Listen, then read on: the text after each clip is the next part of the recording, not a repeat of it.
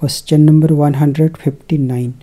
Evaluate integration sin x upon 1 plus cos x whole square dx. So first of all, let I equal to integration sin x upon 1 plus cos x whole square dx. और इसमें भी हम इस 1 plus cos x को late लेंगे t. Now differentiate with respect to t. 1 का 0 होगा और cos x का डिफ्रेंसिएशन होगा माइनस साइन x, t का 1 dt.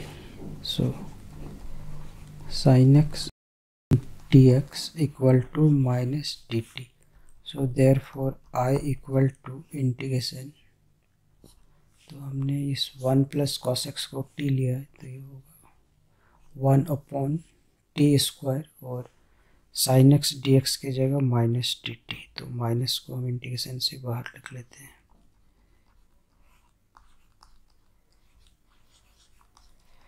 फिर इसको इंटीग्रेट करने से होगा minus 2 plus 1 upon minus 2 plus 1 equal to